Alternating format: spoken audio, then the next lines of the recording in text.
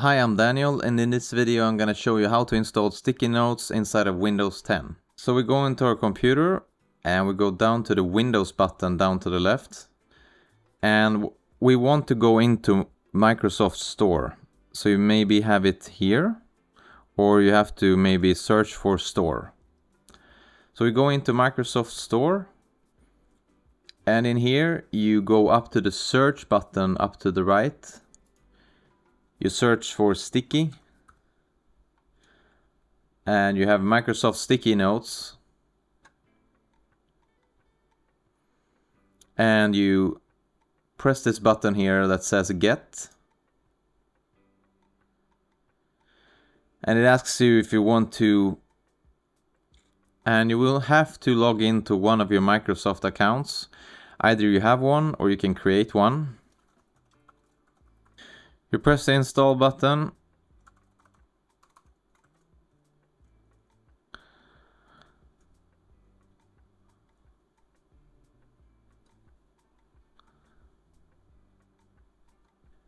and sometimes you have to go into your downloads here. So you press this button over here and you go to ready to install and you press install.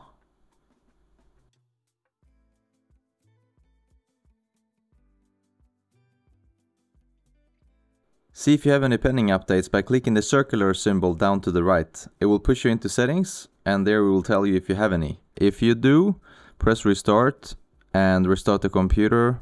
This will most surely fix the issue of the computer not installing the sticky notes.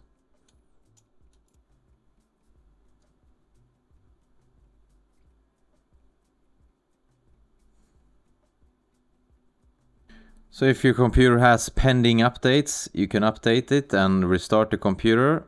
We once again try to go into Store.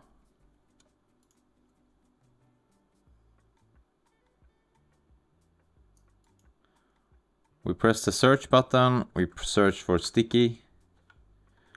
We have Microsoft Sticky Notes. And we press install. Doesn't work. We press the three dots up here, go to my library, press install, doesn't happen anything, and now it's starting to download. That's better.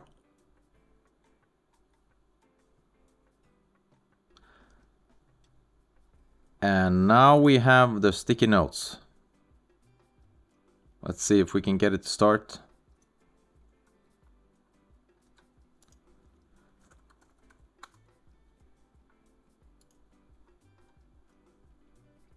And here you have the sticky notes. So if it bugs out on you, see if you have any updates pending down here, or just try to restart your computer and it will most surely work.